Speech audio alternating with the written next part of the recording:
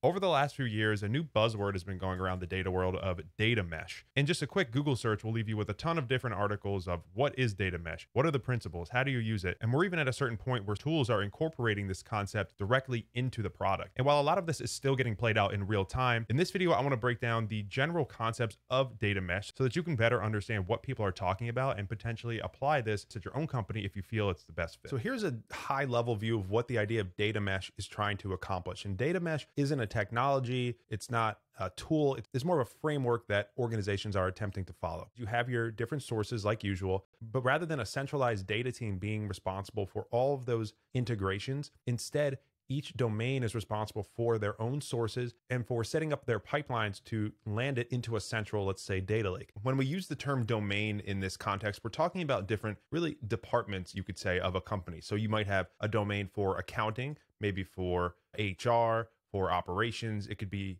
finance, all sorts of things. And that's the idea here of siloing those different groups instead of having everything within one data team. So when you hear the word domain, think department or business unit within a company. If you had a batch process, each domain would be responsible for configuring their own sources within that tooling, within that infrastructure, and landing it into the data lake. And the role of the data team changes from being responsible for handling all this logic and all these integrations. They're instead responsible for setting up the infrastructure and the tooling to allow others to use it. They might set up the data lake, the warehouses, handle permissions, all that stuff, but it would be the responsibility of each domain for actually setting up and creating the logic for all of their sources. So the idea of the term mesh comes into play because you're going to have a bunch of different domains working in separate spots, as well as domains creating their own data models and their own analytics. And they'll each likely be pulling from different domains to get their own data to mix and match things together. So instead of always coming to a centralized data team to resolve issues, if there's an issue with a source over here, it would be the responsibility of this domain to investigate that issue, to resolve it, and change any of the piping behind it. You get this whole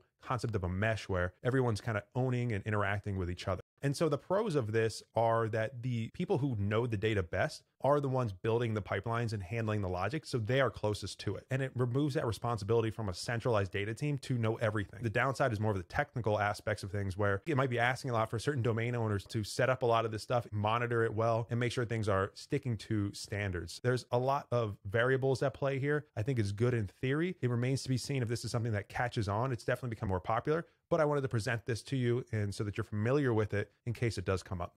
So we've established that data mesh is obviously a popular concept right now and teams are looking to implement it. The truth is, I haven't even seen this fully implemented yet in my experience at a company. I know teams are trying to make this possible, but it's definitely a larger project to get everybody on board with this. So it's going to take some time. But what are some tactical ways to implement this? And there are a lot of great articles that can give you some advice on how teams are doing it, different approaches that you can take. One clear example I've seen is with DBT, which is a tool I use quite a bit and one that I talk about on the channel a lot. And I recently had a client specifically asking about this.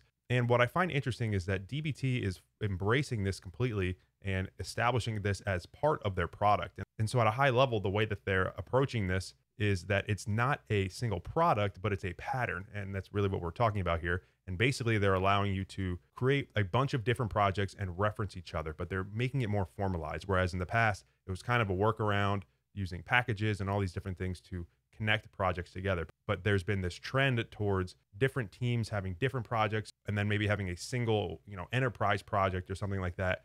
So just to tie it back here, you might imagine each individual team having their own DBT project and then having rules and governance around it. You could have teams referencing each other's projects. You can have contracts between it, which is a separate conversation. But all of this is an example of how a tool like DBT is implementing this directly into their product. And we might see this come up in different tools as well. And I think this does make the most sense for a data transformation focused tool. But I'm curious to see how this concept gets applied to different tools and different components of the data stack. So that's going to do it for this video. I hope you now have a better understanding of what data mesh is all about. Thanks as always for watching, and I'll see you at the next video.